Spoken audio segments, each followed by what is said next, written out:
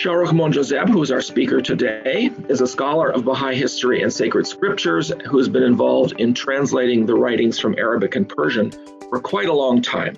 He has also published various articles, including an article on Bahá'u'lláh, a brief survey of his life and works. He's spoken at the Association for Baha'i Studies. I don't think we can count how many times, Shahrokh, since I've seen you at just about every ABS, I think. And we're, of course, delighted that his work has proved so useful for everybody, and it's been so in-depth and insightful in understanding the writings of Baha'u'lláh in Arabic and Persian. We'll be looking particularly, of course, here at the Bayán, and I guess we will now turn it over to Shahrokh, who has a very lengthy presentation today, 69 slides, and we will be delighted to hear them. So good to be here with you again. Some of you have taken some of my webinars in the past. I feel very honored and privileged, especially today, to be with you in a year that will witness the celebration of the bicentennial of the birth of the herald of the Baha'i Faith, His Holiness the Báb. And I decided to make a commitment to do this survey, if you will, a concise study of the Persian Bayán. For those of you who may not be familiar with the sheer size of this this work, this is the Báb's magnum opus, his most holy book, which the French translation of Nicolas, the Orientalist, the Persian-born Orientalist, is in excess of 600 pages. So this is by far the lengthiest and the most voluminous of all the works of the Báb, as well as that of Baha'u'lláh. I think the closest single work of Baha'u'lláh that comes close to this is Kitab Badi, that may be almost the same size, but I haven't done a comparison of the two as far as the size of them. So here, what we are hoping in this two-month course is to give you an overall overview of what the Bayán and the contents of it is. So in some ways, I'm going to be your tour guide, taking you through this journey. There is a wonderful book that has been written that covers the Bayán extensively by Dr. Nader Saidi. Many of you know it. It's called The Gate of the Heart, and he's done a brilliant analysis and a full survey of the major contents of the Persian Bayán, and of course all the other works of the Báb. So that's a very valuable resource. However, it does not go into a chronological survey of every chapter, and what I'm hoping to do here with you is to take you through the entire book and show you the structure of it and give you some of the highlights of some of the major contents of this great magnificent work of the Báb. So getting right into it, looking at the rank and position of the Persian Bayán in the sacred writings of the Bábí religion, in his survey of the first century of the Bábí and Baha'i religions, Shoghi Effendi, the appointed guardian of the Baha'i Faith, in his book entitled God Passes By, refers to the Bayán as that monumental repository of the laws and precepts of the new dispensation and the treasury enshrining most of the Báb's references and tributes to, as well as his warning regarding him whom God will make manifest. And the Guardian goes on to say, peerless among the doctrinal works of the founder of the Bábí dispensation, fulfilling the Muhammadan prophecy that a youth from Bani Hashem will reveal a new book and promulgate a new law. The Guardian continues in the same book by stating that the Bayán Farsi is wholly safeguarded from the interpolation and corruption which has been the fate of so many of the Báb's lesser works. I will get into that a little bit later, this reference to the interpolation as well as the destruction. There was a campaign by the Shia clergies of Iran during the time of the Bab, and later to completely obliterate and erase all the works and any memory, any history, and the massacres that ensued following the attempt on the life of the Shah, the Bábí pogrom of 1852, also led to this concerted effort by the government as well as the institution of the Shia clergy to completely erase from history the Báb's religion. And this led to many ways of destroying and destruction of the writings of the Báb, and Bayán was no exception, and I will get into that a little bit later here. But the interpolation that Shoghi Effendi is here is referring to is not only by the later perhaps enemies of the Báb, but they were also, in order to discredit the Báb, many of his writings were altered by some of the inimical people towards him, particularly the clergy. And I'll come back to that a little later as well. So the Guardian says that the Bayán Farsi is wholly safeguarded from the interpolation and corruption, which has been the fate of so many of the Báb's lesser works. And Baha'u'lláh does refer to this later on, and I'm going to bring out Baha'u'llah's reference when we talk about the manuscripts and various editions of the Bayán. The Guardian further adds that the Persian Bayán is a book of about 8,000 verses, occupying a pivotal position in Bábí literature. To just put it into perspective, the Holy Quran is roughly about 6,300 verses, or ayah. And the Guardian here is making a reference that the Bayán is about 8,000 verses. Now we'll get into how many lines and roughly the length of it a little bit later when we look at the external features of the Bayán. So, but by just this sheer comparison, it's at least 1.5 times the Holy Quran. You know, so you gotta understand that it's not a small book. So therefore, it makes it somewhat formidable, especially for us in a course that we have time restrictions to go through every bit of it. I wish we had the time to do that, and perhaps other courses in future could do that. But hopefully, this would be a pioneering online course to set the stage for future studies. The Guardian maintains that the Bayán should be regarded primarily as a eulogy of the Promised One rather than a code of laws and ordinances designed to be a permanent guide to future generations. I want to also pause here and talk about the fact that the laws that was introduced by the Báb, he himself had said that him whom God shall make manifest, i.e. Baha'u'lláh, would either sanction it or alter it and would be implemented. So there are many laws that later on in the Kitab al-Aqdas were validated, were reinstated, and reactivated, if you will. And there were some laws that were abrogated. For example, the law of burning of books, and we'll come back to that.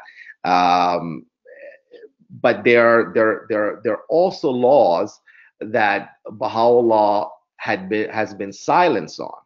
And for me, as far as my understanding, and this is something that the House of Justice can later on clarify, is that those laws will continue to be part of the canon, part of the corpus of Baha'i laws going forward, because you have to recognize that the revelation, the Baha'i revelation, began on May 23rd, 1844, and not on April 22nd, 1863. So the Báb is part and parcel of this revelation.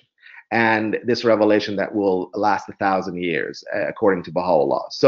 So we have to look at that many of the teachings of the Bab are already in use and already have been activated, so to speak, since their revelation. So again, we'll come back to some of those laws, and those laws that we take for granted, for instance, that were originally enunciated by the Bab. So we're going to also take a look at some of that and examine that briefly.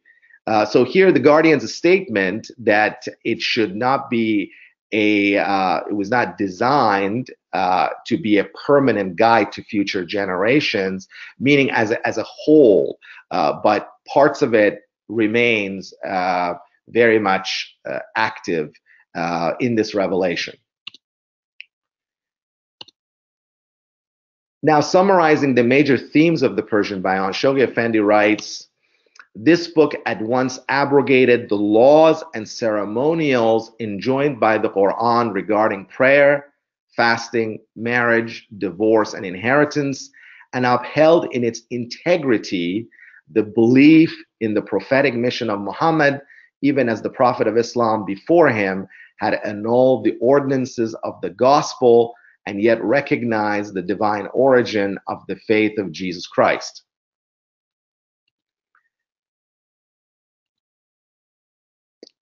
The Guardian further adds that the Bayan of Farsi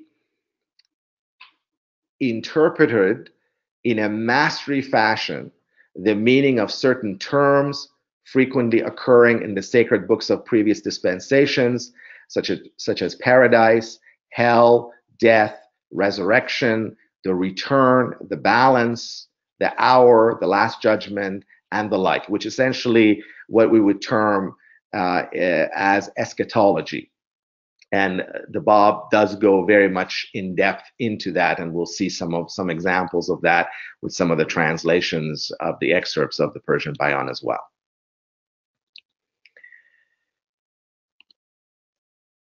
And finally, the Guardian avers designedly severe, referring to the Bayán, in the rules and regulations it imposed, revolutionizing in the principles it instilled, calculated to awaken from their age-long torpor the clergy and the people, and to administer a sudden and fatal blow to obsolete and corrupt institutions.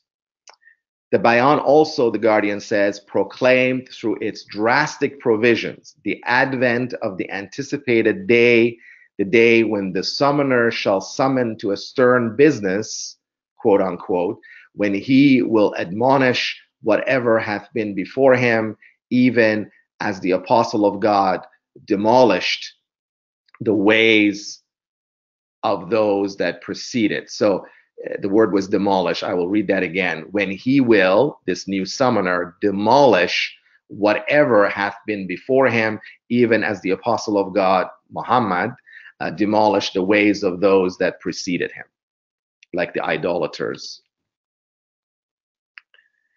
Now, looking at the Persian Bayán as the most holy book of Bábí religion, there have been some questions about the fact that Baha'u'llah's reference in the Kitab-i-Iqan to the Bab's first major work, Qayyumul Asma, as being the first and the greatest.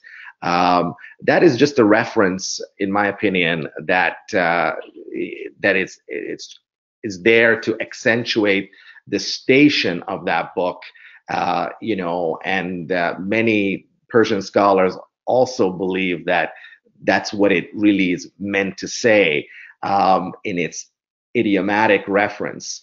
However, it is very clear from multiple references that the Bayán is the mother book of the Bábí religion and the most holy book of it, and we will see that here. So in general, the phrase the mother book or the most holy book is given to the book of laws of each religion. The Bab has singled out the Persian Bayán as the book of his revelation. He actually refers to it as a singular book, and Baha'u'llah has confirmed this by referring to the Bayán as the Bab's book as his book. In fact, many of you are very familiar with this passage in the Arabic Tablet of Ahmad, where Baha'u'lláh writes, "Say, O people, be obedient to the ordinances of God, which have been enjoined in the Bayán by the glorious, the wise one. Verily, he is the king of the messengers, and his book, the Bayán, is the mother book, did ye but know. Annahu la sultan rasul wa kitabahu la kitab." So this reference to the Kitab, or the mother book, is unequivocal, and also, putting it in a historical context, the Tablet of Ahmad here was revealed around 1864, 1865 at the latest.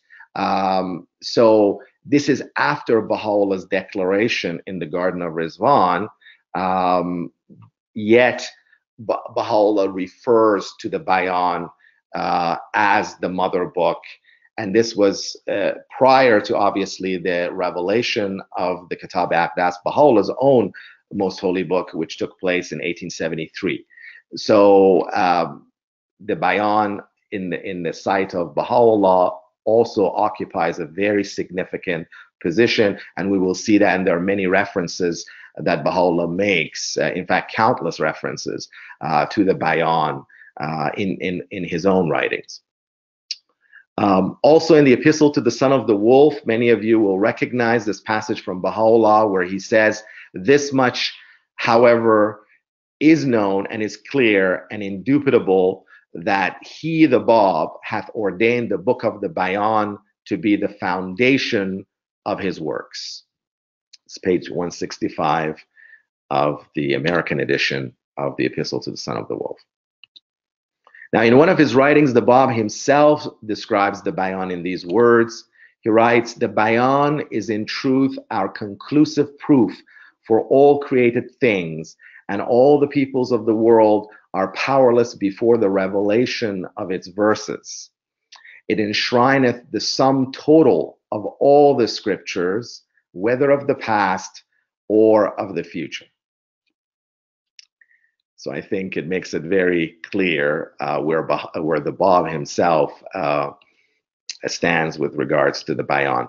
And there are also numerous references by the Bab about the preeminence of the Bayán among his works. For instance, in the Persian Bayán itself, in Book 2, Chapter 6, or Váḥid, the second Váḥid and of the book, in the Gate 6, he writes, the Bab writes, "The Bayán shall constitute God's unerring balance till the day of resurrection, which is the day of him whom God shall make manifest." So here the Bab stating that this is going to be the most important, the most significant work pending the declaration and the revelation of Baha'u'llah, and after that, all his writings, as he has always said, is subordinate to that of him whom God shall make manifest. Baha'u'llah also uses the phrase unerring balance in the Kitab Aqdas as a reference to his own most holy book. So again, this is also common and establishes the fact that the Bayán is the preeminent work of the revelation of the Bab. Now, looking at the dating of the Persian Bayán and the Arabic Bayán, there are several direct and indirect references by the Bab in the text of the Persian Bayán that at the time of the composition of the Persian Bayán, he was confined in the citadel of Maku. For example, in the 7th chapter of the second book, Váḥid to Bab 7, and this has been translated by the Bahá'í World Centre in selections from the writings of the Bab, excerpt 35, paragraph 12. And this is where he says, they have unjustly consigned him to the mountain of Maku. So there's a reference that as he's writing it, he is in the citadel of Maku. Also in book 4, chapter 16, this has not been translated. In the original, he writes, حال محقق آن بیت در جبل ماکوست و غیر از یک نفس در نزد او نیست. Essentially, a rough translation would be that he is now dwelling in the mountain of Maku, and there is no one in his presence except one soul. And this is a reference to Sayyid Hussein Yazdi, who was a companion of Baha'u'lláh during his confinement in Maku and Shahrokh. And he was also one of the letters of the living and the Bab's amanuensis as well.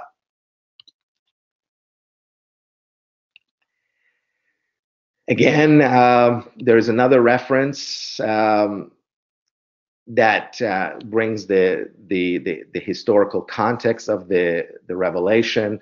The Bab in chapter 8 of book 6, he states that there has been 3 years have elapsed since the advent of his revelation. So if we add the year 1260 plus 3, you get the year 1263.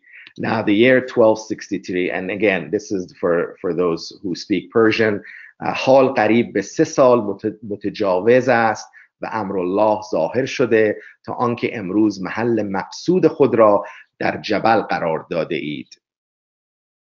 All right, so the Bab arrived in Maku in July 1847. We know that. It was mid-Rajab to mid-Sha'ban 1263. And the year 1263 ended on December 8, 1847. So the revelation of the Persian Bayán may have begun soon after the Bab's arrival in Maku and lasted to the end of his confinement there, or even beyond his stay there. The Bab left Maku in early April 1848. He arrived in the prison of Shahrokh around April 10th, 1848, based on historical accounts and evidences that we have. Now, both Dr. Nader Saidi and Dr. Nusratullah Muhammad Husseini suggest, or have suggested in their works, that the Bayán may have also been revealed, the latter portions of it may have been revealed in Shahrokh, and there's a good reason for that. So to quote that from the Gate of the Heart, this is what Dr. Saidi says: there are reasons to believe that the last sections of the book, Persian Bayán, were revealed in Shahrokh. So from the evidences provided in the text of the book, the composition of the Persian Bayán likely began in the second half of 1847 and was completed in the first half of 1848. Now, the Arabic Bayán, for those of you who are interested, and you have heard obviously that there is another book called the Bayán, a shorter version in Arabic is often referred to that, was also composed during the same period. I believe it was composed concurrent, and it is a condensed version of the Bayán of Farsi, making it less weighty, according to Shoghi Effendi, in comparison to the Persian Bayán. The reason why the Bab revealed that, again, it's not very clear, perhaps as a more of a summary and to re-emphasize the importance of the subject matter of the Bayán in general, and the pivotal subject matter is Him whom God shall make manifest. So the Bab at this point was really promoting and pushing the notion of the impending or the imminent advent of Him whom God shall make manifest, and that his revelation is going to come to a close, and the new revelation will resume, if you will.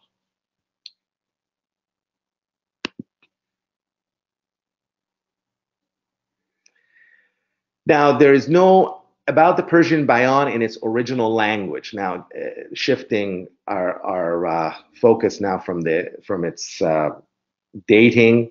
There is currently no official authorized Baha'i published edition of the Persian Bayán in its original language. One may ask, why would this be the case? This is a very common questions that people ask. Why is the Persian Bayán not published? And why did even Shoghi Effendi during his ministry try to translate and publish sections of it as well? Now there's several very good reasons for it, and one being that Abdu'l-Bahá, the center of the Covenant of Bahá'u'lláh, had explicitly stated that the Bayán should be published and translated after the publication and translation of the Kitab Aqdas. And for those of you who read Farsi and have a command of the Persian language, you can check this out in volume 2 of Mr. Eshra Khavari's Maide Asamani, pages 16 and 17. It's a short tablet by Abdu'l-Bahá where he essentially says that the Bayán should be published after the publication of the Kitab Aqdas, which at that time had not taken place. Now, we all know that the first official Baha'i edition of the Kitab Aqdas was only published in 1992. Even during Shoghi Effendi's ministry, he only compiled a synopsis and codification of the Aqdas and presented it to the world, to the Baha'i world. And also there were excerpts that primarily dealt with different subject matters of the Aqdas was translated. So it was under the aegis of the Universal House of Justice that in 1992, for the centenary of Baha'u'llah's ascension, that the Baha'i world was gifted with the full translation and annotations of the Kitab Aqdas. So this is one of the reasons there has been a delay of sorts with the Bayán. The other reason is it really has not been a priority for the Bahá'í World Centre to translate and publish the Persian Bayán. And the reason for that is that even the Bab had explicitly stated that the writings of him whom God shall make manifest should take precedence over his own. So with this vast ocean of revelation that both the Bab and Baha'u'lláh, and later the center of his covenant, Abdu'l-Bahá and beloved guardian Shoghi Effendi have left, the task is so formidable, and the projects are so colossal. One of the reasons at the Bahá'í World Centre, one of the buildings are dedicated to the study of sacred text, is because of that, because we have this tremendous ocean that first has to, first you have to authenticate the tablets, catalog them, and then get into the task of translating them and publishing them. And with limited resources at the Bahá'í World Centre for the last 50 years, it's just, again, it has not been a priority. So I think it will come, but I don't believe that it is something that we will see in the next few years, at least.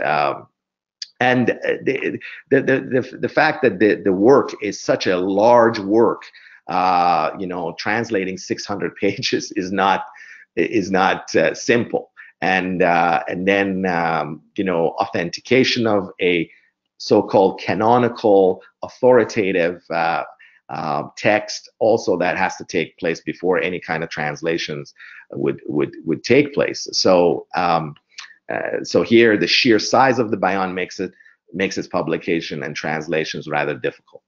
And finally, as I mentioned, the absence of a canonical text approved by the author himself makes establishing an authorized Baha'i version rather challenging. Now I'll come back to when we talk about the manuscripts and of why we also don't have a so-called authorized version by the Bab. We may have had it, but it may have been lost. But we also do have other editions or other manuscripts that are of great value, and then they are authoritative. Now, the British academic Bábí scholar Dennis McEwen, in his book, The Sources for Early Bábí Doctrine and History. Dennis McEwen is a scholar. He wrote his PhD on the ministry of the Báb, on the Bábí movement. He has since withdrawn from the faith, but for many years, he actually, in the 70s, he served at the Bahá'í World Centre, so he had access to some of the archival materials, and that was at the time at the Bahá'í World Centre. So in his book, which is entitled The Sources for Early Bábí Doctrine and History, published by E.J. Brill, he has identified over 40 extant manuscripts of the Persian Bayán. He has just listed them. There's not too much of an explanation about each of the manuscripts. What we do know, that 12 of these, out of these 40 manuscripts, 12 of these are preserved at the International Baha'i Archives in Haifa, Israel. Now, of these 12 manuscripts, 2 of them are of particular significance. One is in the handwriting of Sayyid Hussein Yazdi. We know that, we have it. He's acknowledged it. In fact, Dr. Nusratullah Muhammad Husseini says that when he was in the Holy Land over 50 years ago, he was given the privilege of viewing that manuscript.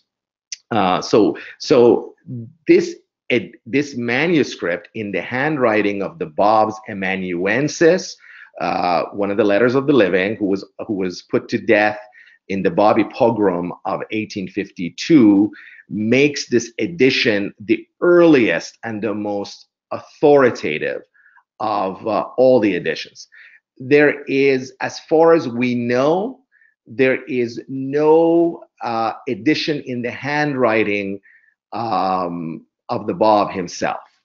There is, however, a large section of the Arabic Bayán that is in the handwriting of the Báb, and the original of that is with the Azali community. They published a facsimile of it when they published an edition of the Arabic Bayán in the 1940s in Iran. So I don't believe that edition does exist at the Bahá'í World Centre. Now, there may have been an edition in the handwriting or parts of the Bayán in the handwriting of His Holiness the Báb, but that may have been destroyed. We don't know. Now, you have to understand, and I will get to this in a second, there was literally a campaign by the Shia clergies of Iran at the time to destroy all the writings of the Báb. In fact, there was a fatwa by the son of the wolf, Sheikh Muhammad Taqi Najafi, that Baha'u'lláh refers to it in the epistle to the son of the wolf, that the fatwa was to destroy all the writings of the Báb, that wherever they would see it, it would be destroyed, burnt. And Baha'u'lláh begs the son of the wolf to cease and desist from this practice, from this fatwa, to reverse his fatwa, and there's a reference by Baha'u'lláh in there. So this is perhaps why there's only 40 extant manuscripts. Now, there are various manuscripts that are held in various universities, Western universities. There's some in Tehran, in Iran, that have been in some of the libraries, and I know in some of the universities, particularly in Oxford and Cambridge, I believe there are editions of the Persian Bayán as well there. Now, the second manuscript of particular significance is in the handwriting of Zayn al-Muqarrabin. Now, Zayn al-Muqarrabin, for those of you who are not familiar, he was one of Baha'u'llah's apostles, and he is especially known for his accurate transcriptions of Baha'u'llah's writings. In fact, Abdu'l-Bahá has acknowledged him that anything that is in the handwriting of Zayn al-Muqarrabin is correct and should be considered as authoritative. Now, Zain al-Mugharrabin became a Baha'i in, I believe, in the Baghdad period. So he, this edition in the handwriting of Zain al-Mugharrabin may have been commissioned by Baha'u'lláh during his ministry to take maybe a copy, one of the early copies, and have it and transcribe it. I had requested some clarification from the Bahá'í World Centre archives regarding these two editions and whether there was a colophon and dating, particularly in the Zain al-Mugharrabin edition. Unfortunately, I have not received any response yet, but because I know for a fact Zain al-Mugharrabin always used a colophon, a dating of his manuscript, and then we would know from which era, excuse me, and from what time period that particular manuscript is. Now, in the Epistle to the Son of the Wolf, Baha'u'lláh refers to two authoritative copies of the Persian Bayán, which were extant and in Baha'i possession back in 1891. Baha'u'lláh writes, and this is, I'm quoting from the Epistle to the Son of the Wolf, page 173. He writes that they contend that this Bayán is not the original one. See, there was also controversies and rumors that was spread by many of the enemies of the faith and enemies of the Bab that the writings of the Bab had been destroyed, and that some of these editions are later man-made interpolations and so on and so forth. And Baha'u'lláh obviously rebuttals this by stating that there is a copy in the handwriting of Sayyid Hussein Yazdi, which is extant, which is the one that is now at the Bahá'í World Centre. And also he refers to another copy in the handwriting of Mirza Ahmad Katib.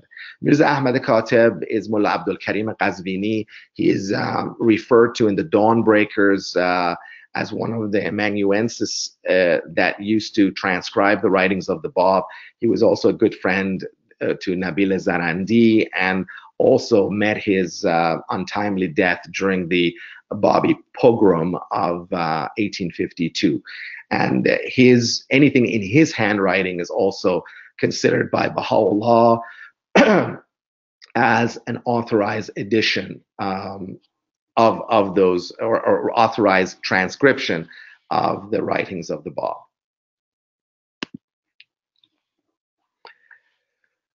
Now, the only fully published edition of the Persian Bayán in its original language is a lithographed edition by the Bábí Azalis, which was presumably published in Tehran circa 1946.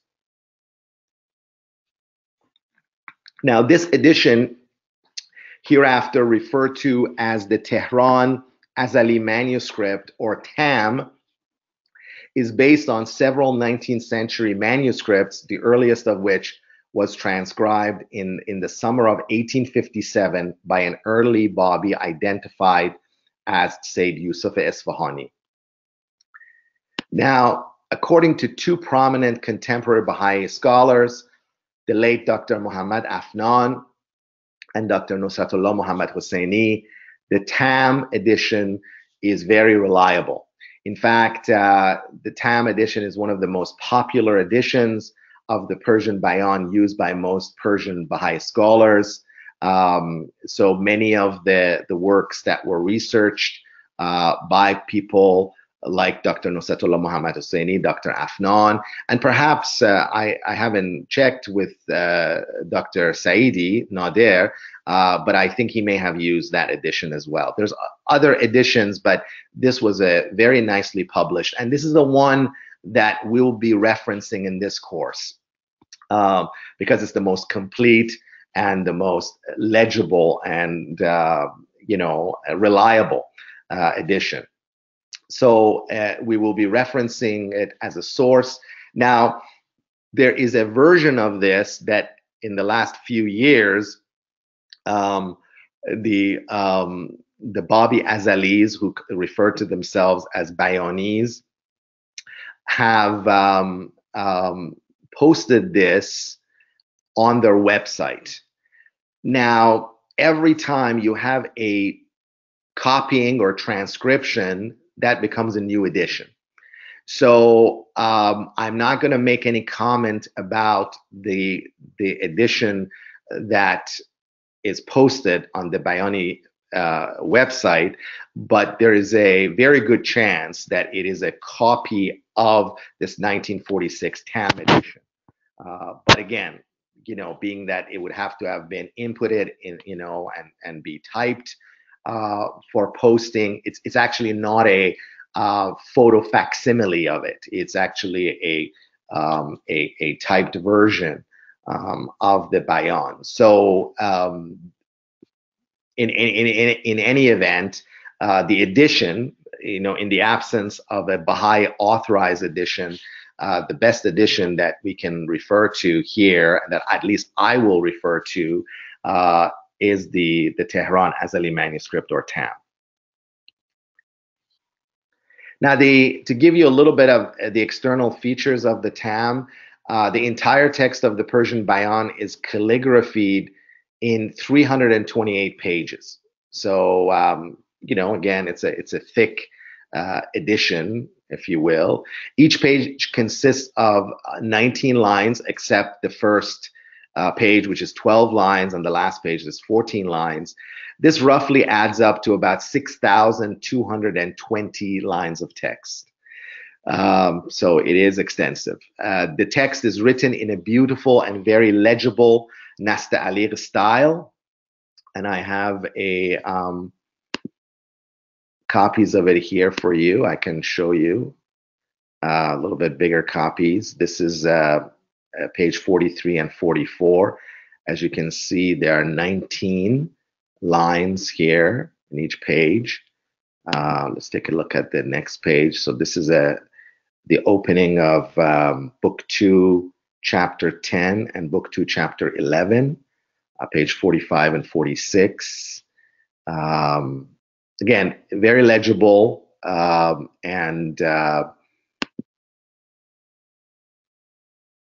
hopefully as accurate as we can get it.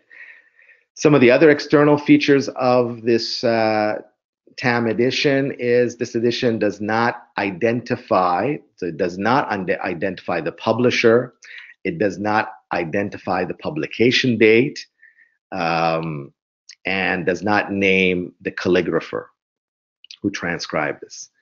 It also includes at the end a 2-page preface to the book by an unidentified source, which gives the provenance of how this manuscript was put together. In fact, they make mention that it was, collected from several early manuscripts, and the earliest one that I mentioned to you, which was by Sayyid Yusuf Isfahani, which was in 1858-57, and then other 19th century and early 20th century transcriptions as well.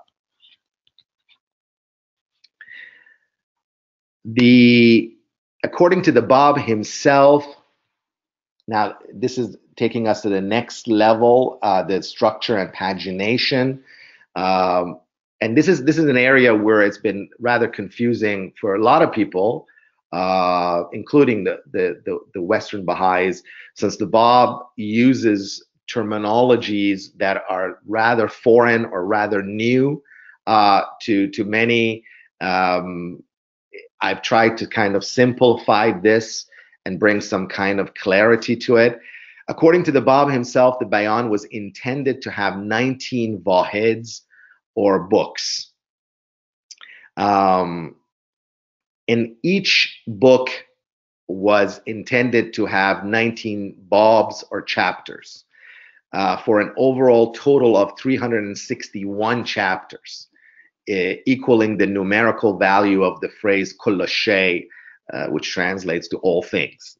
The Bab speaks of that in the first chapter. However, In the final version of the Bayán Farsi, the Bab chose to write only 9 books instead of 19. And each of these 9 books consists of 19 chapters, with the exception of the 9th book, which only has 10 chapters. So overall, the existing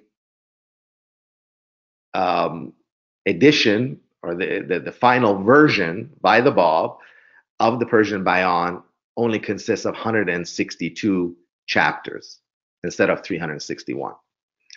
And its completion has been deferred to him whom God shall make manifest. And Shoghi Effendi, God passes by, states that the Kitab-i-Iqan, the book Baha'u'llah's Book of Certitude, is believed to have been the completion, has completed the Persian Bayán. Now, for ease of use in English and more coherent identification of the proper order and sequences of passages in the Bayán Farsi, we shall use the following paginations for this course. Each Váḥid or unity will be identified as a book, and each Bab or gate will be referred to as a chapter. So, for instance, Váḥid 3, Bab 14 would be Book 3, Chapter 14, followed by a symbol, a paragraph symbol for paragraph, and the letter L for line.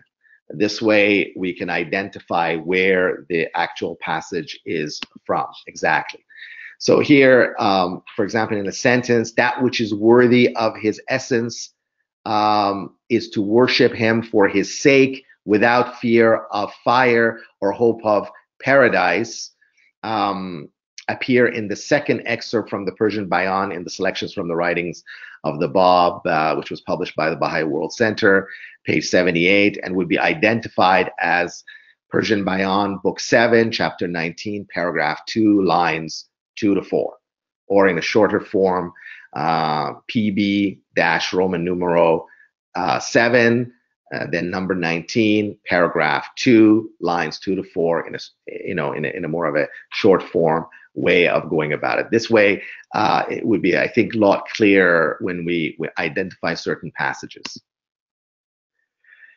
Now, about the authorized Baha'i translation, English translation, in 1976, under the aegis of the Universal House of Justice, a collection of passages from the writings of the Bab was published in a single volume. This collection was given the title Selections from the Writings of the Bab. Now, among these newly translated extracts from the various writings of the Bab, 39 excerpts were gleaned from the Persian Bayán. And that's the one that we have, and it's been used in many devotional and various books as an authorized Baha'i translations of the writings of the Bab. Now, these 39 excerpts, to just put it into perspective, from the Bayán Farsi roughly amount to about only 6% of the entire text.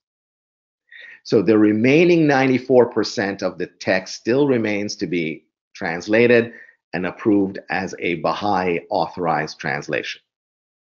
Now, the following chart that I'm going to show you will show the overall distribution of the translated passages in the context of the books and chapters of the Persian Bayán. Okay, so in chapter 1, there is one excerpt. Book 1, chapter 1, one excerpt. Book 2, we have 9 excerpts from it that are from chapter 1. There's about 5 passages from chapter 1 of book 2, and then chapter 6, 7, 8, and 16. So now, to tell you, the second book of the Persian Bayán is the lengthiest of all the books. The first book is the shortest, the first Váḥid, if you will, and the second Váḥid is the lengthiest one. Then we have book 3. There's only 2 excerpts from book 3 from chapter 12 and chapter 13.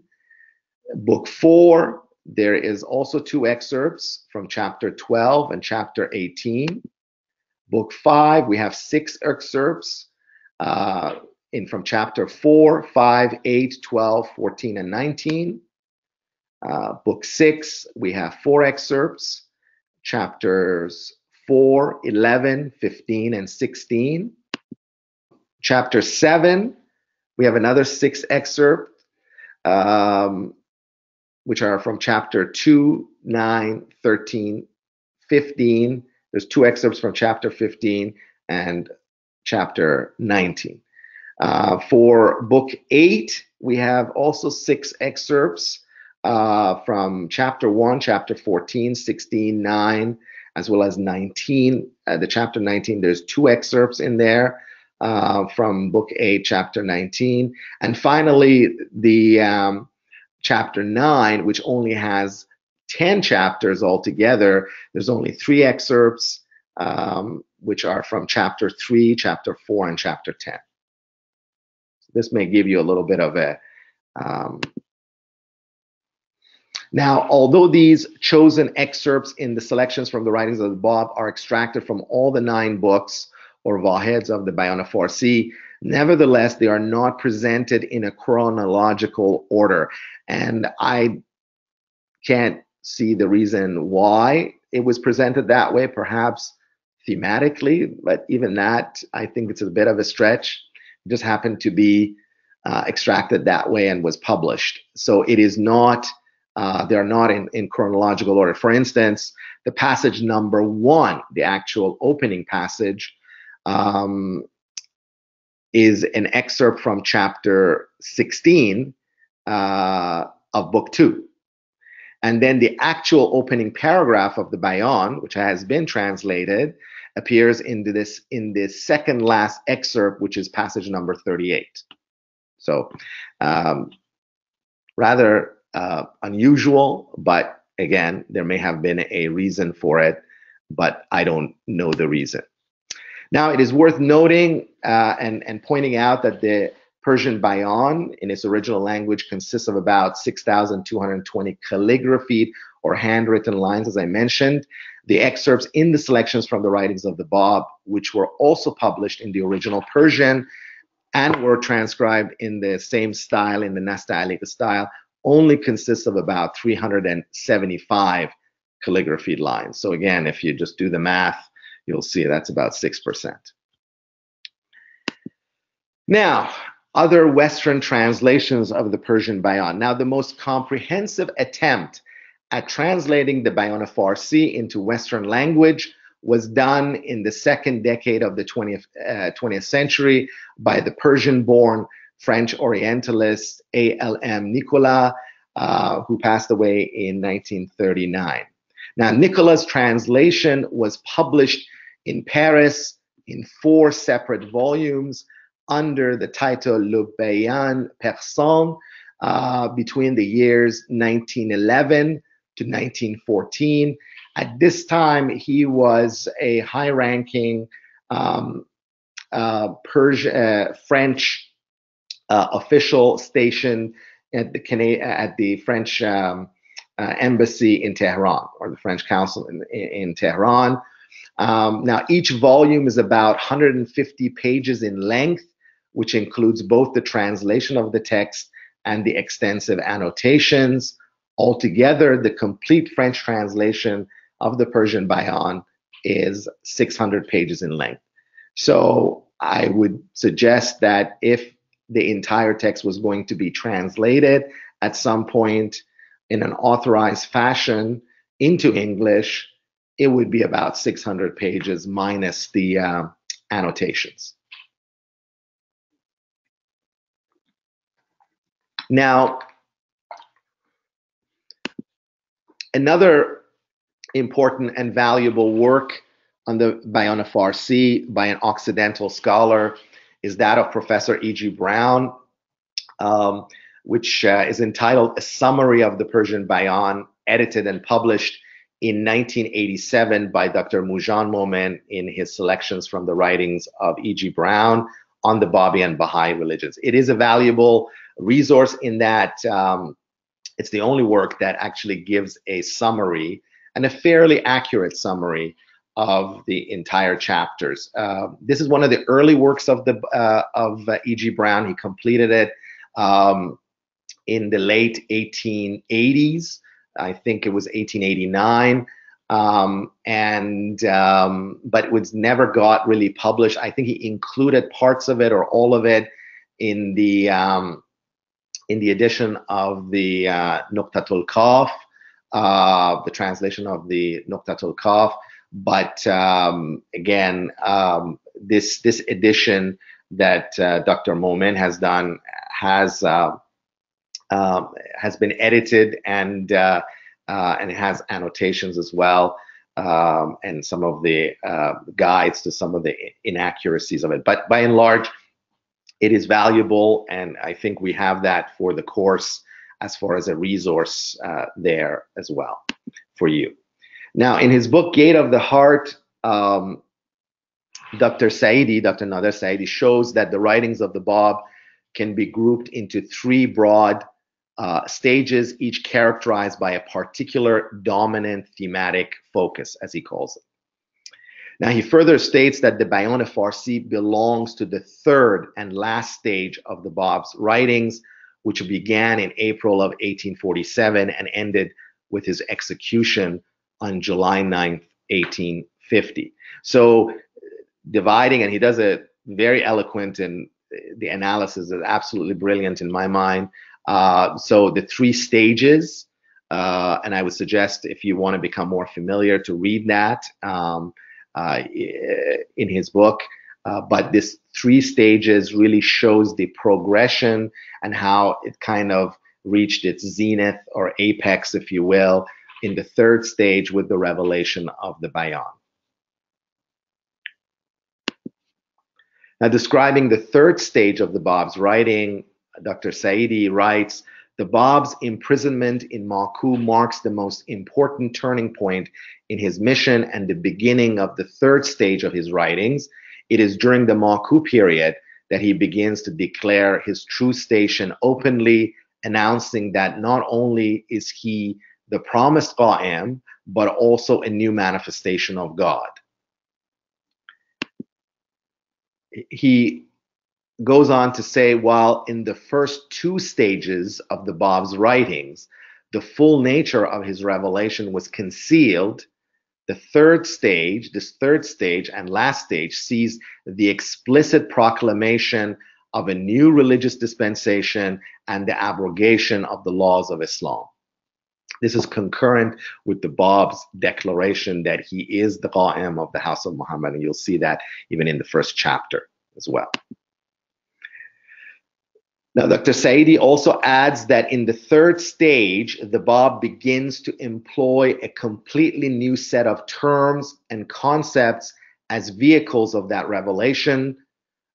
Terms like the primal point, the letters of the living, the tree of the will, he whom God shall make manifest, Bayan, all things, and the primal unity, they all come into use during this period and constitute the new language of the new religion.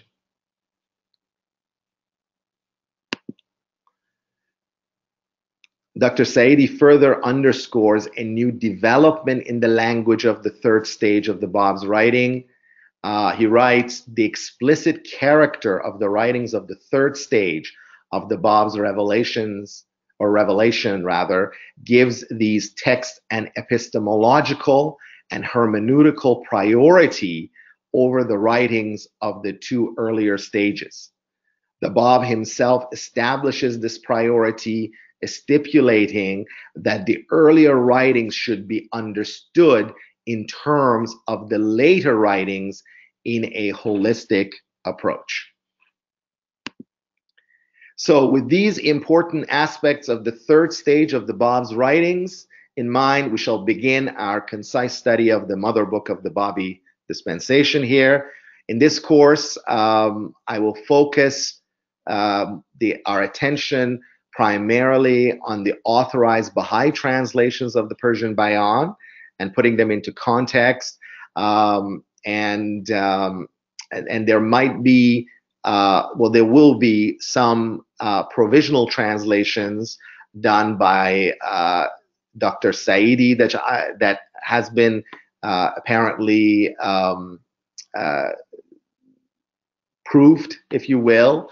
I don't know whether they've been authorized, but they've been proved by the research department, and obviously it's been published. So it is an authorized published work, The Gate of the Heart. And then there are some minor provisional translation by myself, but I've tried to avoid translating as much of it as I can because I want to keep your focus primarily on the authorized text and those texts that are in use or in print. So Book 1, Chapter 1 of the Bayán Farsi opens with these words. I will read you the original. I will attempt to read you the original, and then we will read the translation. Bismillah al-amna al-aqdas. Tasbih wa taqdis بساط عز مجد سلطانی را لایق که لم یزل و لا یزال به وجود کینونیت ذات خود بوده و هست و لم یزل و لا یزال به علو ازلیت خود متعالی از ادراک کل شیء بوده و هست. خلق نفرموده آیت عرفان خود را در هیچ شیء الا به عجز کل شیء از عرفان او و تجلی نفرموده به شیء الا به نفس او از لم یزل متعالی بوده از اقتران به شیء و خلق فرموده کل شیء را به شأنی که کل به کینونیت فطرت اقرار کنند نزد او در یوم قیامت، به این که نیست از برای او عدلی و نه کفوی و نه شبهی و نه قرینی و نه مثالی، بل متفرد بوده و هست به ملیک الوهیت خود و متعزز بوده و هست به سلطان ربوبیت خود.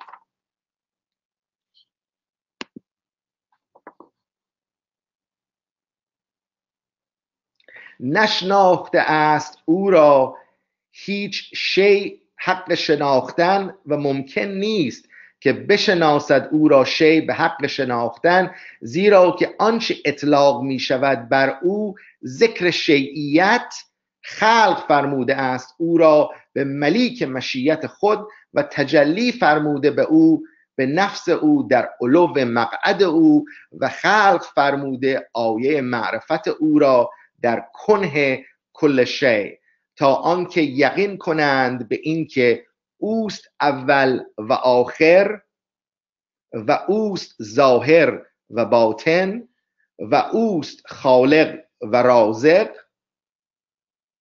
و اوست قادر و عالم و اوست سامع و ناظر و اوست قاهر و قائم و اوست محیی و ممیت و اوست مقتدر و ممتنع و اوست متعالی و مرتفع و اوست که دلالت نکرده و نمی کند الا بر علو تسبیح او و سمو تقدیس او و امتناع توحید او و ارتفاع تکبیر او و نبوده از برای او اولی الا به اولیت خود و نیست از برای او آخری الا به آخریت خود. This passage, by the way, is posted at the reference Baha'i.org. It is the authorized version that I have provided you here, and here's the authorized translation by the Bahá'í World Centre. In the name of God, the most exalted, the most holy, all praise and glory befitteth the sacred and glorious court of the sovereign Lord, who from everlasting hath dwelt and unto everlasting will continue to dwell within the mystery of his own divine essence, who from time immemorial hath abided and will forever continue to abide within his transcendent eternity, exalted above the reach and ken of all created beings. The sign of his matchless revelation as created by him and imprinted upon the realities of all beings is none other but their powerlessness to know him. The light he hath shed upon all things is none but the splendor of his own self. He himself hath at all times been immeasurably exalted above any association with his creatures. He hath fashioned the entire creation in such wise that all beings may, by virtue of their innate powers, bear witness before God on the day of resurrection that he hath no peer or equal, and is sanctified from any likeness, similitude, or comparison. He hath been and will ever be one and incomparable in the transcendent glory of his divine being, and he hath ever been indescribably mighty in the sublimity of his sovereign lordship. No one hath ever been able befittingly to recognize him, nor will any man succeed at any time in comprehending him as is truly meet and seemly. For any reality to which the term being is applicable hath been created by the sovereign will of the Almighty, who hath shed upon it the radiance of his own self, shining forth from his most august station.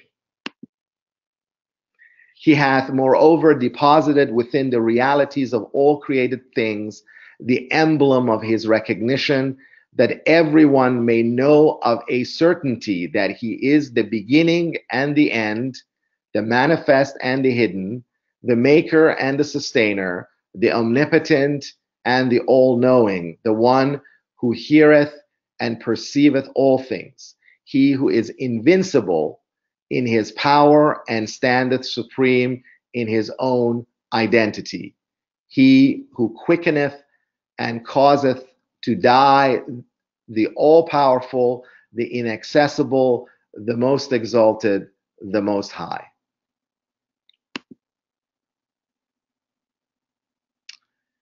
And finally, in the last sentence of the first paragraph, the Bab writes, every revelation of his divine essence betokens the sublimity of his glory, the loftiness of his sanctity, the inaccessible height of his oneness, and the exaltation of his majesty and power.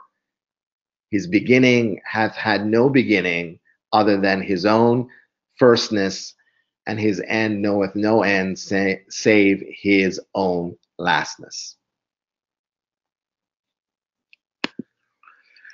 Now, book one, with only 10 handwritten pages in its original language of revelation, which is a mixture of Persian and Arabic, is the shortest book of the Bayán Farsi. Now, the language of the revelation is Persian. However, the 19th century style of Persian was very much intermixed with Arabic phrases, and also from time to time the Bab quotes, for example, from the Quran, or he reveals a passage just briefly in Arabic.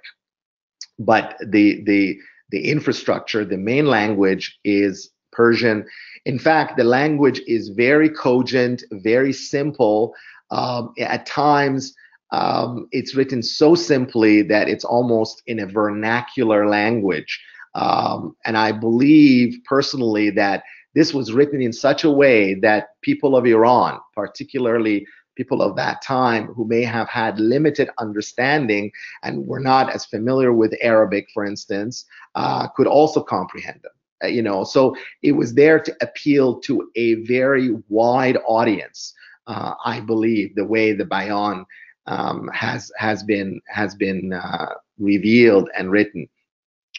Now, chapter 1 consists of about 101 lines of text in the original Persian Arabic, with only the first 13 lines having been translated into English by the Bahá'í World Centre, which I just read to you.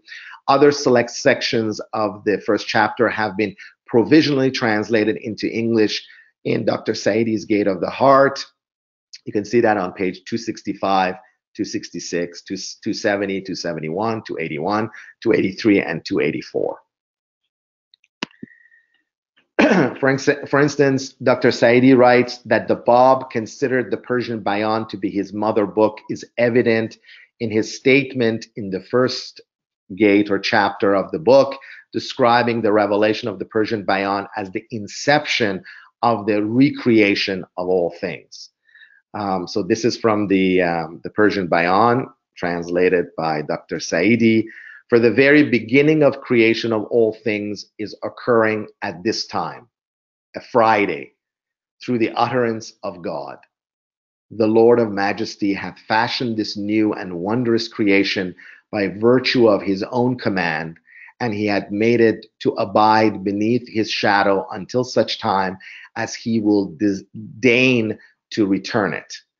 For it is beyond any doubt that it is God who hath brought this creation into being, and it is he who afterwards will cause it to return.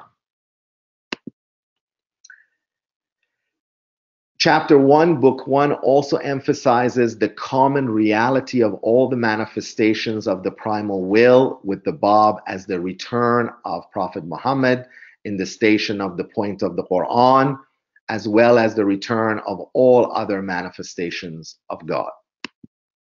In this chapter, the Bab also writes that the recognition of the unity of God is dependent on the recognition of the point of the Bayán.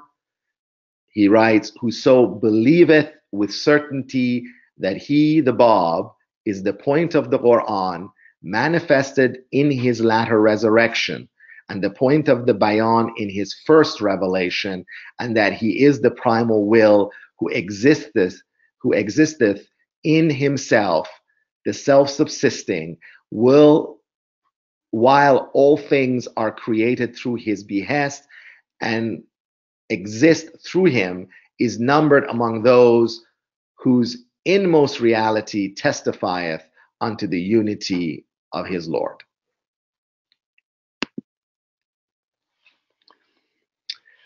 The Bab further adds, amongst the followers of the Quran, today is he who beareth witness unto this word, the declarative statement of the unity of God, whose reality is the manifestation himself, which is the essence of all faith.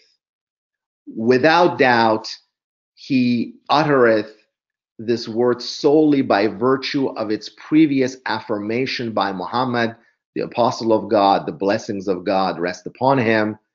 For the true sun of this supreme word hath been shining in his heart, and it is a mere shadow thereof that is manifest in those who utter that word today.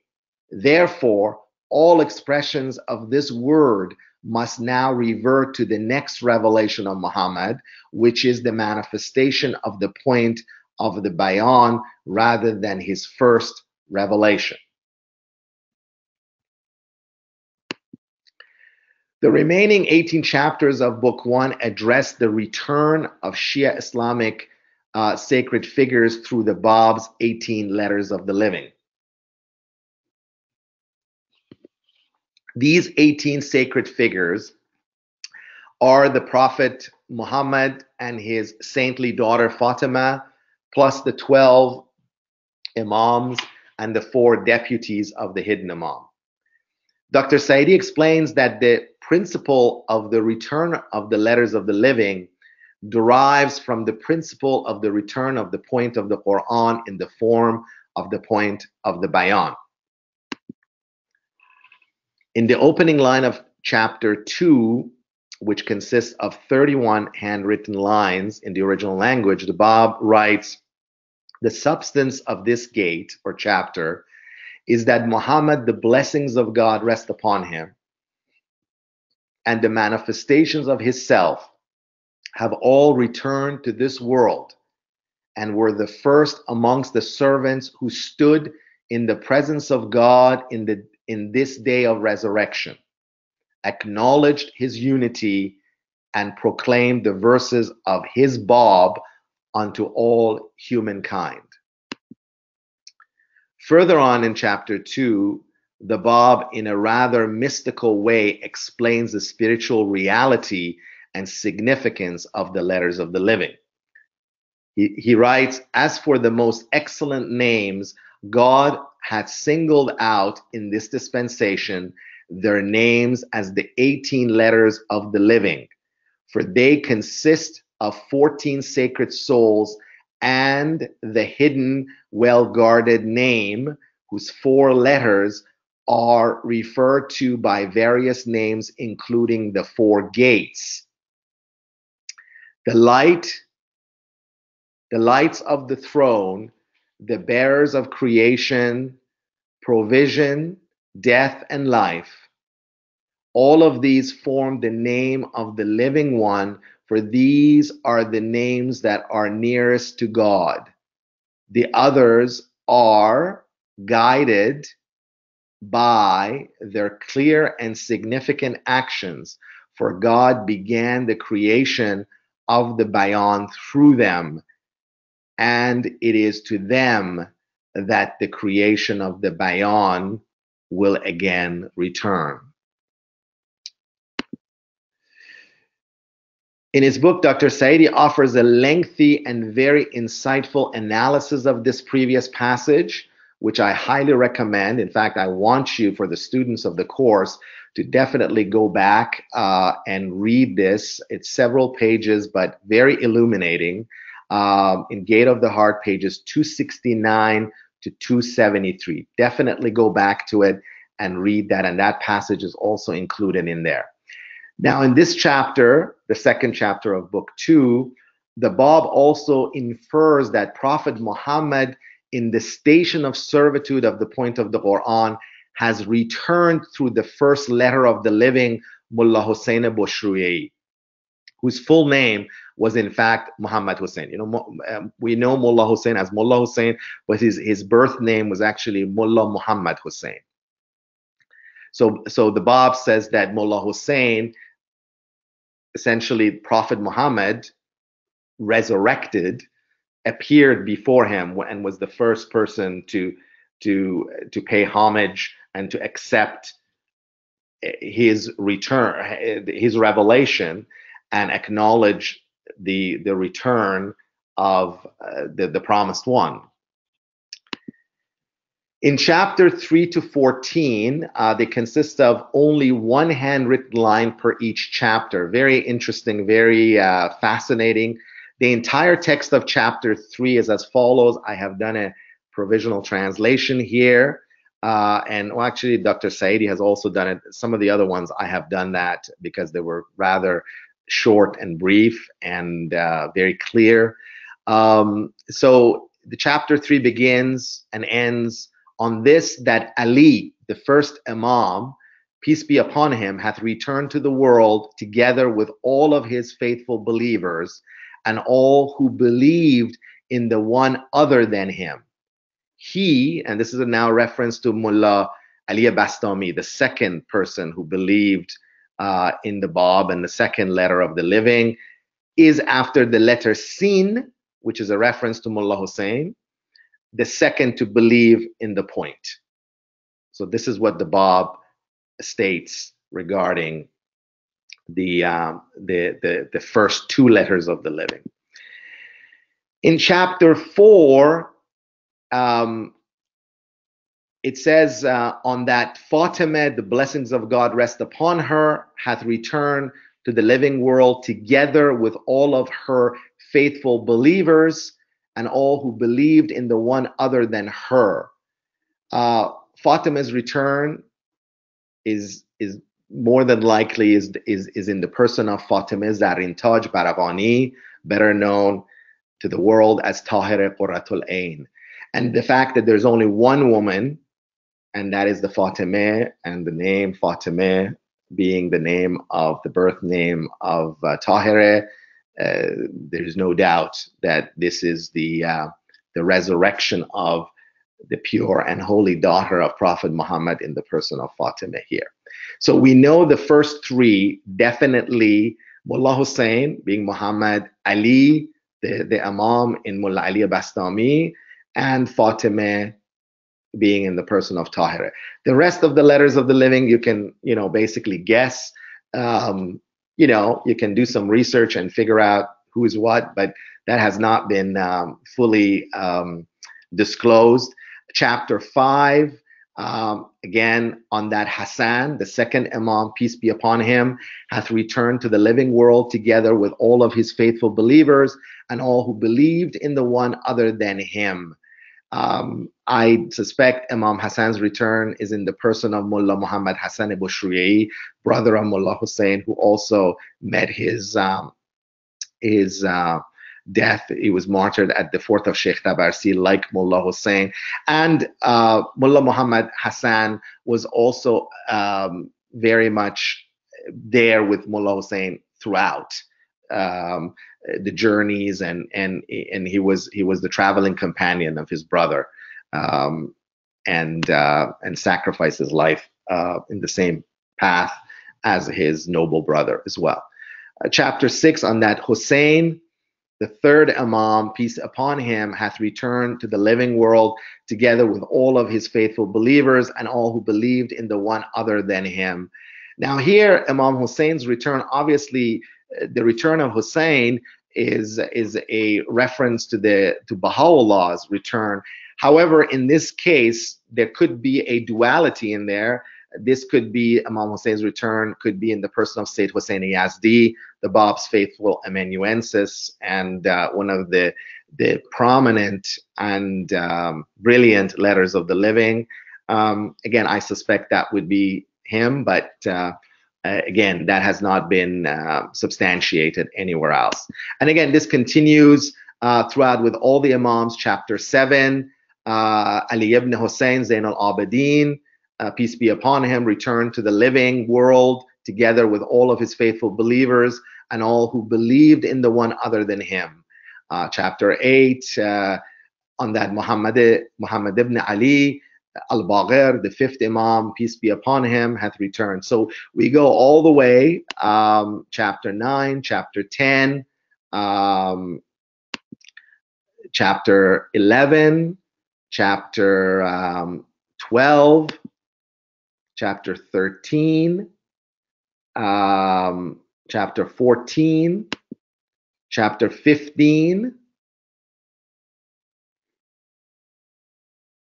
Now, chapter 15, because chapter 14 is the on that Hassan ibn Ali al-Kazim, the 11th Imam, peace be upon him, hath returned to the living world together with all of his faithful believers. So this is the 11th Imam. And then the 12th Imam, obviously, would have been the Bab. So here in chapter 15, it's a little bit longer than the rest and consists of 9 handwritten lines in the original language, deals with the return of the 12th Shia Imam, or the promised Qa'im, in the person of the Bab. So here the Bab refers to himself.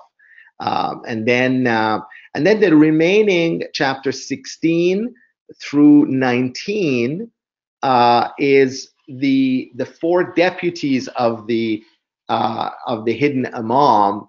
Very interesting. For some of you who have followed some of my courses, in the course on Jawahir al-Asrar, the Gems of Divine Mystery, I extensively talked about that at the time of the death of Hassan al-Askari, the 11th Imam, there were 2 camps essentially. His brother Ja'far came out and said, Hassan al-Askari did not have a son.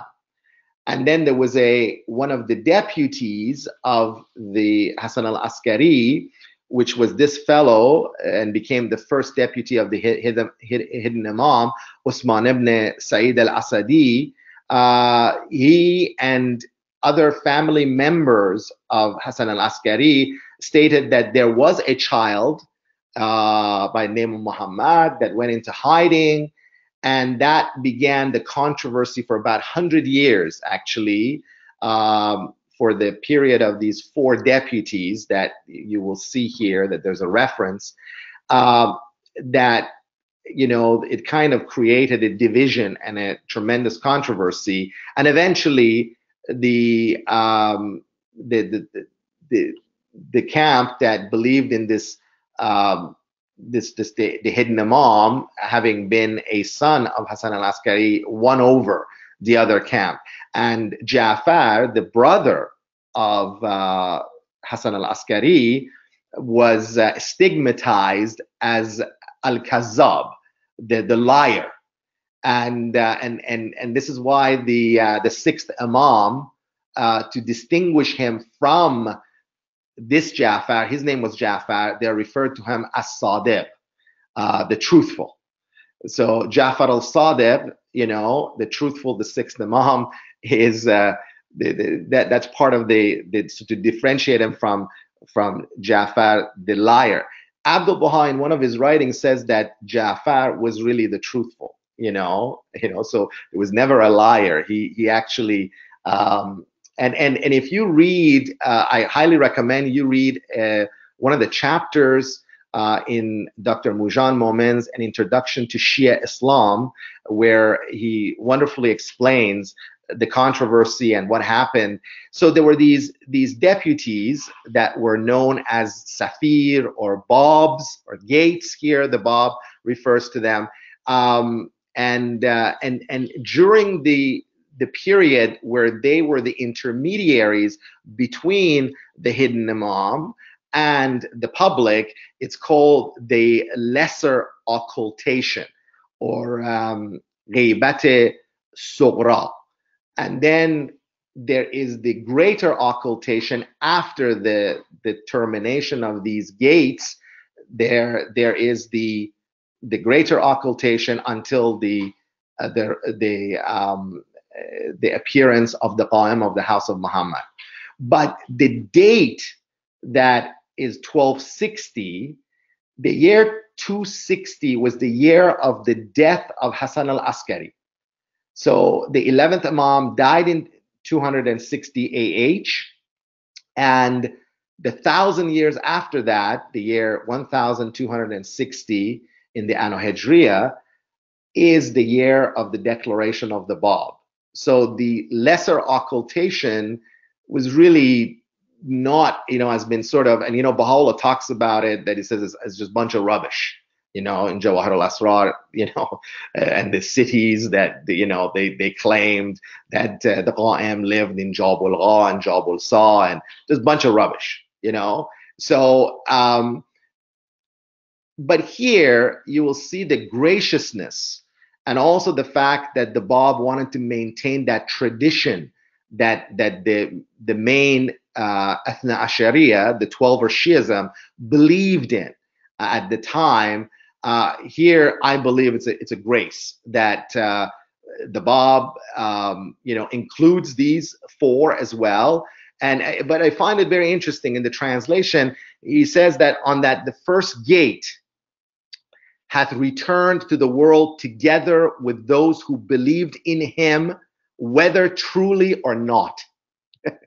I found that phrase to be, and the Bab uses that, whether truly or not. So there was a controversy, but he says, part of the letters of the living, so he has included these 4 gates, or Novab, or Avab, the gates, or the Safirs, that are believed in mainstream Shia Islam. And then the chapter 17th, 18th, and 19th as well, the second deputy, the third deputy, and the 4th deputy as well. Okay, and I think this is going to be the end for us. So that ends the first Váḥid of the Persian Bayán. 8 more books to go. friends, now if we have any questions, I know we have gone way past our time, but I will tell you this is going to be a very tough timeline to try to do this 600-page, very rich, very content-rich book to be presented, in that. So I will do my very best, but at times I'm going to fail to really provide you with all the facets of it. So anyhow, Dr. Stockman, if you can now come in and help us. I'm back, and I'm looking to see if we have any questions, but I have a few things to ask about anyway until then. If I can manage to get this to, there we go. Oh yeah, we have some questions. You might want to first of all make the comment of, well, I need to start by saying this was a magnificent summary, Shahrokh. I took 4 pages, or maybe it was 5 pages of notes, and they just seem to go on and on forever. It really quite remarkably thorough presentation about the Bayán itself, its history, its composition, its translations, its editions, and now having a chance to understand really what was in the entire first book of the Bayán is really very helpful, from the opening paragraphs that set the tone to the other paragraphs that all tell us about the various imams and gates. That's fascinating, and it makes it very easy to remember the contents of the first Váḥid as well. You might want to start by saying something about the fact that the slides are not going to be available, because I'm sure people will be asking about that. Yes, I've decided, again, for reasons that perhaps some of you might suspect, is that I rather keep the slides to myself. You obviously will have this presentation that will be posted by the Wilmette Institute on their YouTube channel. And for those of you who like to go back and reread some of the slides and take notes from it, by all means. So the slides will be there in a video form, but not in an electronic form, so that it could be copied and pasted and all that. And that's just to, for certain reasons, I'm sure some of you will recognize. I don't want this to be necessarily in the cyberspace, for the time being. We're dealing with a text that is not an authorized text, in the Baha'i context. This Wilmette Institute is a Baha'i institution. So again, these are going to be very provisional. The sections that obviously we have access to are provided in the selections from the writings of the Báb, and those sections that are published in the Gates of the Heart as well. So please forgive me if that disappoints you, but at this time, that's where we're going to do. That's what we're going to do. So, and I believe our principal here has concurred with that as well. So, sure, I think that's fine.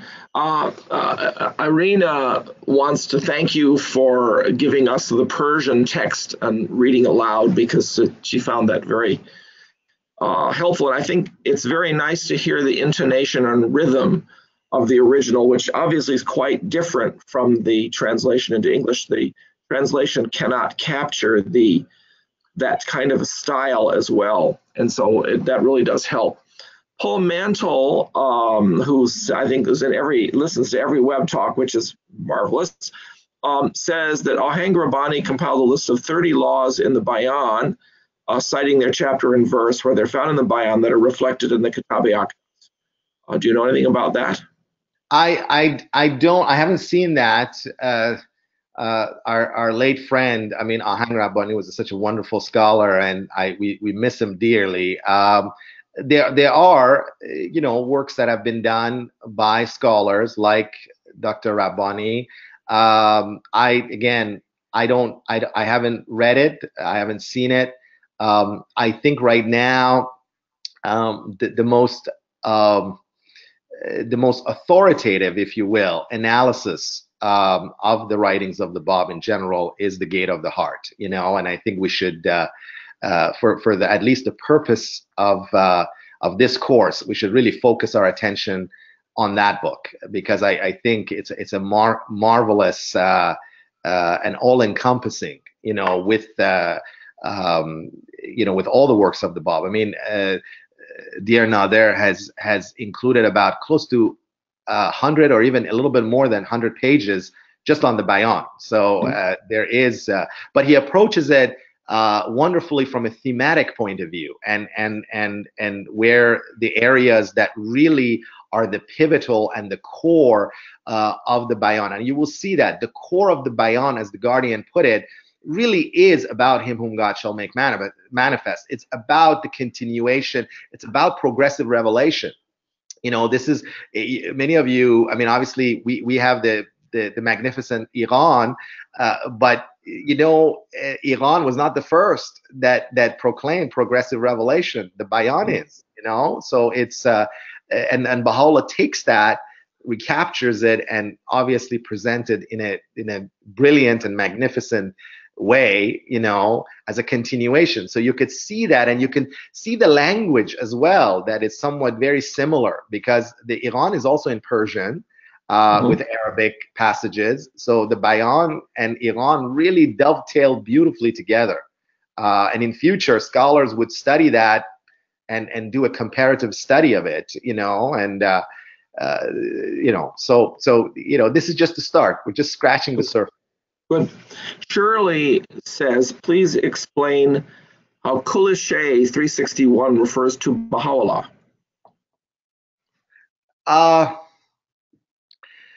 First of all, you should read again Dr. Sa'idi's explanation, but Kulli Shay means all things, and it is, I mean, everything refers to the Bab refers to the greatest name of God, which is Qayyum, which is Baha.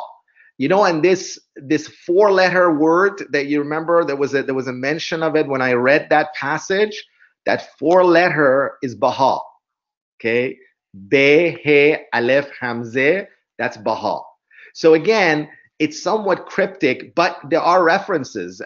You will see that there is, as more and more the revelation of the Bab reach its zenith, the word Baha, the word and him whom God shall make manifest, they become so ubiquitous in his writings, and you'll see that also in Dr. Sa'idi's analysis as well. Paul Mantle also asks, is explained to me that the way in which Baha'u'lláh in the Agan gave a summarizing quote at the beginning of both part 1 and part 2 in the Agan in Arabic, and then elaborates at length in Persian, mirrors the way the Bab wrote. Perhaps, yes. The style is definitely very similar. Definitely, they could be either or. When I read I've had the privilege of studying the Iran in the past, and now that I'm restudying and going more in depth in the Bayan, the similarities are so so uncanny. I mean, it's brilliant. I mean, you can see the way the Bab expresses himself, and the way Baha'u'lláh, particularly during the Ayyam Butun, the period of concealment in the Baghdad period, in Persian, you could see that. You could see that the parallels between them. And but the language of the Persian Bayan is very unique in that it's also simple. It is sophisticated, very cogent, but very intelligent, and very intelligible, and very coherent. That in comparison to some of his earlier writings that are very esoteric, they're in Arabic, you got to read between the lines, and it's just they're a lot more here. The veil is uplifted now that he refers to himself as the Qa'im. he is very clear, in his expressions. Mm-hmm. Perjea says, will the 8 more books to go be in the form of webinars such as this one? And great class, by the way. Thank you. Well, we will try. Yes. The next session would, or next webinar will be actually on book 2. Book 2 is the lengthiest of all the books of the Bayán. So I couldn't double it up with anything else. As you can see, we ran out of time or went over time. So the next one, it's going to be book 2. Then the 3rd, 4th, and 5th, we're going to probably double up, book 3 and book 4, and then book 5 and book 6, and book 7 and 8 and 9, something to that effect. So we'll, I'll see. I mean, this is uncharted territory. I haven't done this, so please bear with me. Eric asks this question: do you care to comment on the idea that Peter Terry took from Váḥid 9, Bab 10, that, quote, the whole point of the Bayán and the religion of the Bab is that the believer therein purify his heart so that it will be capable of recognizing him whom God shall make manifest and thereby obey God? Okay, some of this theme is very prevalent in the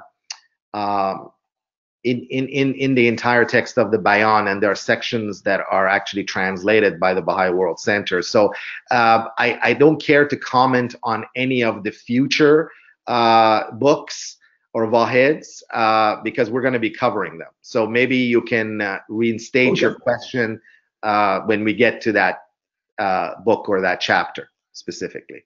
Presumably the last webinar, since that's at the very end, right? Book 9, chapter 10. Mm-hmm. Runa asks this question. She says she thought that Mullah Ali Bastami was the 4th letter of the living and not the 2nd letter of the living. No, this is a comment. Unfortunately, because of the listing in the Dawnbreakers, they're not chronological of the list of the letters of the living. Again, when Nabil listed them, he grouped the Boshrui brothers and cousins and family members together. But it is without a shadow of a doubt that, and obviously the Bab himself has declared it to be, but the 2nd letter of the living was Mullah Ali Bastami, one of the students, one of the prominent students of Sayyid Kazim Rashdi. You have to understand that with the exception of Tahireh, who never attained the presence of the Bab, all the other letters of the living, including Quddus, including obviously Mullah Hussein and Mullah Ali, all of them were students of Sayyid Kazim Rashdi. And the Bab actually does refer to, with great glowing terms, to Sayyid Kazim Rashdi, and he refers to him as the deceased Sayyid. And the followers of the deceased Sayyid, and he actually elevates the rank of those as the most learned amongst the clergies in the land. So majority of the letters of the living, and majority of them were also unfortunately met their death and their martyrdom at the fort of Sheikh Tabarsi. I would say probably 2/3 of them were killed at the Sheikh of Fort Tabarsi, and the remaining group, like Tahireh, like Sayyid Husseini Yazdi, were martyred during the Bábí pogrom of 1852. Was imprisoned in the Siyah Chal during that period. Right. We're going to have Siamak Zabihi Moqaddam, I think is his name, talk about Sheikh Tabarsi in a web talk in June, I believe it is. That's wonderful. That would be quite nice. He's written quite a lot about it. James says, just a comment, very thorough. Every time I formulated a question, you answered it within 2 slides. Thank you very much for your presentation. Sharon says, thank you very much. What is the schedule of future courses on this subject? Are they free? Perhaps I should say that the remaining web talks will be available to everyone's probably starting in September, The remaining 4 web talks will only be available to people who've signed up for the course on the Persian Bayán. They're really the contents of the course. But you can join that course for only $10 if you've never taken a Wilmette Institute course before. On the other hand, we're already almost full, so the cap is maybe only 6 students left can get in before we hit the cap, and I don't think I better raise it anymore because the course will get too noisy. It'll be hard for anybody to participate with this, just too many questions flying around.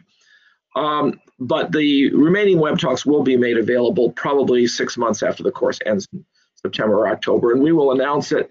They'll suddenly be available on our YouTube channel, and if you subscribe to that, you'll, I think, get a notice if they suddenly have appeared. Grant says, you stated that a canonical version of the author does not exist, which in part prevents an authoritative translation. How will this ultimately be resolved? Will one be uncovered? Well, this is a good question, you know, and could be a subject of a lengthy presentation. However, first, you know, the way they approach manuscripts, they first authenticate it. Okay, so any tablets, anything has to be authenticated and it has to be sealed and approved by the Bahá'í World Centre archive committee that it is a sacred text from the Báb, Bahá'u'lláh, Abdu'l-Bahá, or Shoghi Effendi. And then there is a decision. Now, this is more of a scholarly, you know, task to look at, to create a critical edition. You know, I mean, you would have to look at some of the early editions, what's available. You know, we know that we have a copy at the World Centre of Sayyid Hosseini Yazdi's edition. There has been references by both Dr. Muhammad Hosseini orally to me and also in Dennis McEwen's book about that certain small sections of it has been damaged, you know, and so again, one has to figure out, okay, then which edition do you go to? What's the next best edition? So doing that critical studies, and there may still be other editions of the Bayán, very you know, prominent versions, early versions, still available in the hands of people around the world. Who knows that they don't know, you know? So once that is, so you see, that's the task. You got to bring all the editions, and then you got to compare them.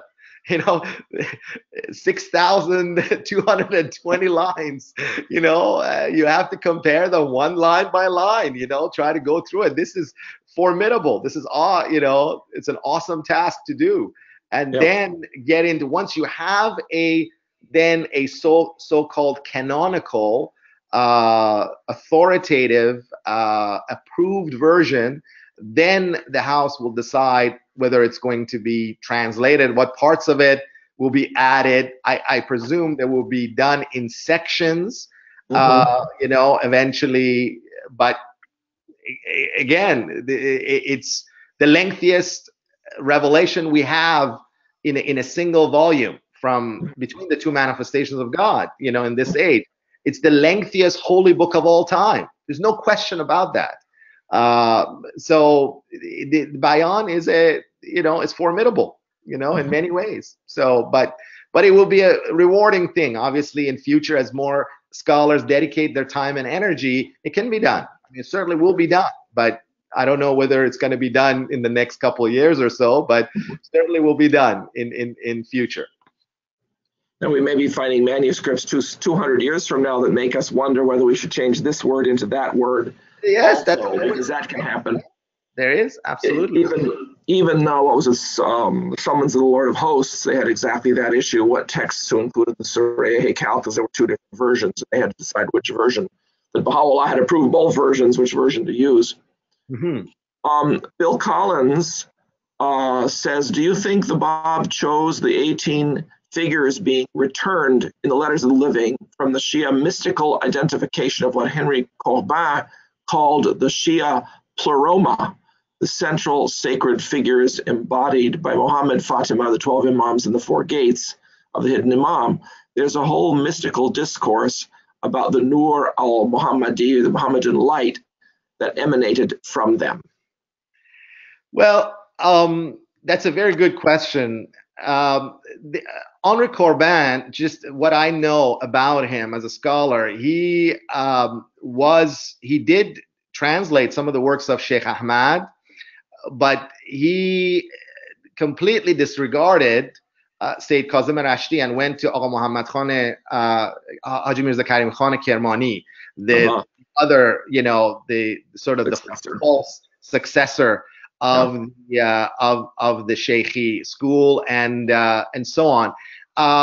So this whole notion of these sacred figures were very prevalent, and the fact that the Bab is using it is there to substantiate again for those who were going to ask the question. Okay, well, here's the hidden Imam. There were supposed to be the resurrection of these 18 souls, or these, so the Bab is doing that. Some of the other stuff, like about where Baha'u'lláh refers to it in the Jawahir al-Asrar and in the Iran, about some of these really false traditions, obviously they're ignored by the manifestation of God. So yes, I think there is correlation. I think what Henri Corbin does is it's somewhat similar, but you have to understand, I found that, and having spoken with scholars who studied him, people like Dr. Ross Woodman, the late professor emeritus of literature, he did a lot of works, and also Dr. Juan Cole, who had written on Sheikhis and other Sheikhi scholars. But it seems that, Corbin's work fails in the fact that he doesn't include Sayyid Kazim Rashti, because Sayyid Kazim Rashti was really teaching. He was the most brilliant of the students of Sheikh Ahmad, and became his successor without a shadow of a doubt, despite the fact that Karim Khan protested. But and when he passed away, Karim Khan came back and basically, got the other followers who did not convert to the faith of the Bab to him, as the center of the Sheikhi school. So I think Corbin's work suffers for being that it's incomplete. It doesn't encompass all the Sheikhi, aspects and facets of it. So I find some of the works that he has done with Sheikh Ahmad is good, but some of the other stuff that he translates and puts credence on Muhammad Karim Khan, it's Yeah. Eric says that you mentioned the publication of the Aqdas in 1992, and were you just referring to the authorized translation into English, or were you also referring to the first authorized edition of the Aqdas in Arabic? When did that appear? Well, the authorized edition of the Aqdas actually happened at that time as well. A lot of the Western Baha'is may not know that there was never an authorized edition during the time of the guardianship. There was a lithographed copy that, and I should correct myself. There were, during the time of Baha'u'lláh, there were some publications, I think by the Nasiri Press in Egypt, of the Aqdas, and then but they became out of print after many years. So even in Iran, there weren't too many copies of the. I know as a young boy when I was in Iran, there weren't copies of the Aqdas very, very readily available. And even after, in my teens prior to 1992, there were various editions. Well, there were not. There was just one in the handwriting of Zain al-Muqarrabin that was being kind of passed around in copies. So the actual authorized edition, the Guardian had said that had to be by the House of Justice, and it would be pending. So that came into existence with the translation in 1992. So the Persian Baha'is and the Arab Baha'is, Arab-speaking Baha'is of the world, also were gifted and were privileged with the edition. And the house did a magnificent copy that is in the handwriting of Borhan Zahra'i, which is a beautifully calligraphied in the Naskh style of Arabic. Beautifully presented, gold bound. I mean, it's just magnificent. If you see that copy, you should get a copy of it yourself, and if you have it, you should cherish it. So that's the first authorized edition of the Kitab Aqdas, plus the authorized translation of it. Both of them were concurrently preferred to the Baha'i world. Right. As I understand it, the Arabic version had all of the various parts that the English version had, the synopsis and codification and the questions and answers and all the other things that the English Aqdas has.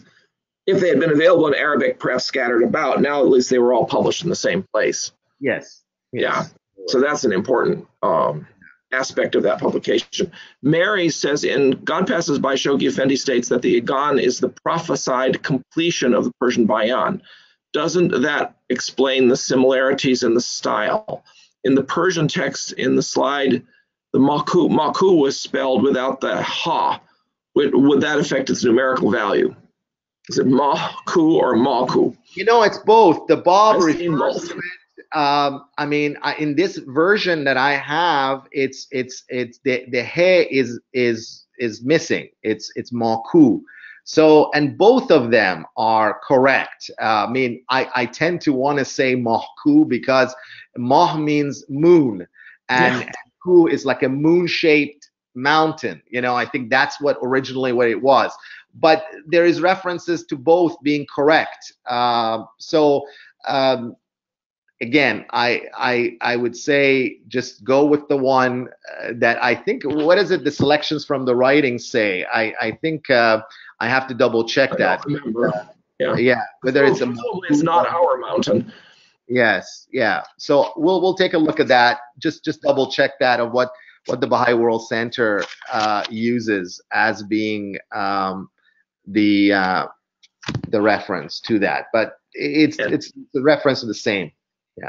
And actually, that looks like that was Runa's question, because I can't always see the lines separating these things.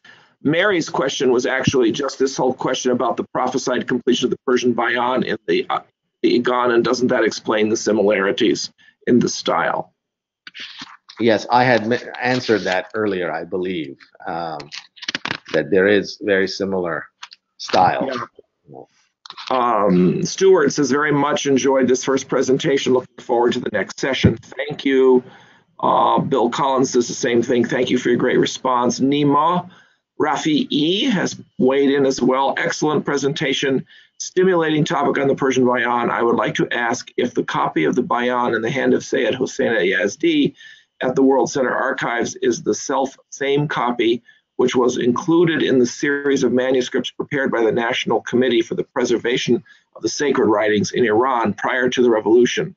No. Is this the same copy, or is it another draft copy penned by Sayyid Hossein Yazdi? No, there is the INBA, the international, the Iranian National Baha'i Archives, which again, some of the scholars know about this, was a collection that was prepared for preservation of the sacred text that was available in Iran at the time. It was not. It did not include any of the manuscripts that were at the Bahá'í World Centre. The ones that are at the Bahá'í World Centre, they are the Bahá'í World Centre possession. They have never been published. We don't know. I mean, we don't know what's there. So, you know, the only clue that I got from what was there was what Dennis McEwen had basically itemized based on his research at the World Centre and having access to the archives. So, edition, I think, that are in the INBA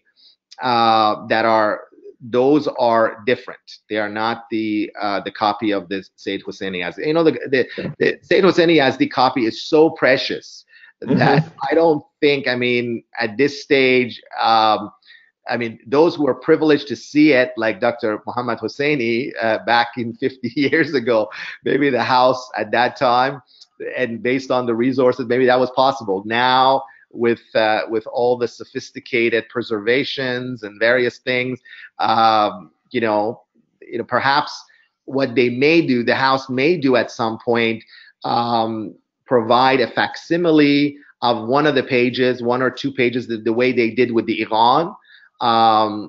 You know, with the first page of the Iran and the last page of the Iran in the handwriting of Abdu'l-Bahá, which is magnificent.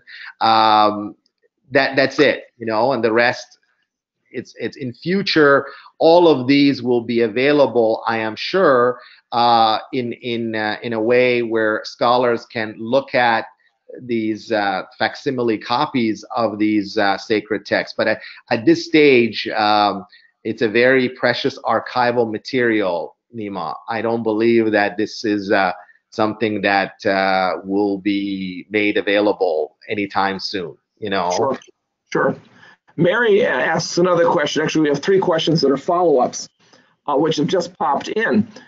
Mary says, yes, he said that they had similar styles, but he never mentioned that the Igan was the completion of the Bayán. Maybe it is only I who thinks that's significant.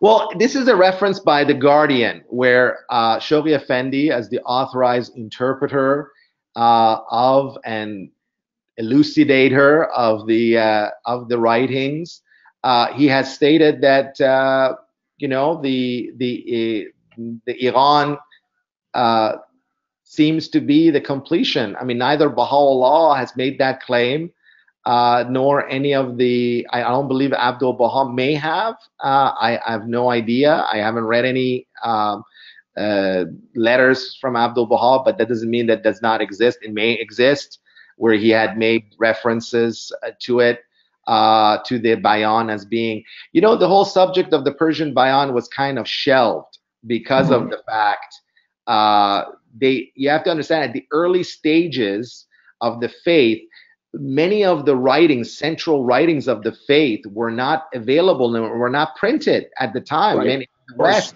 you know, and this is why Shoghi Effendi started, you know, it started with gleanings, and then Epistle to the Son of the Wolf, you know, prayers and meditations, to bring in more authorized, authoritative translations.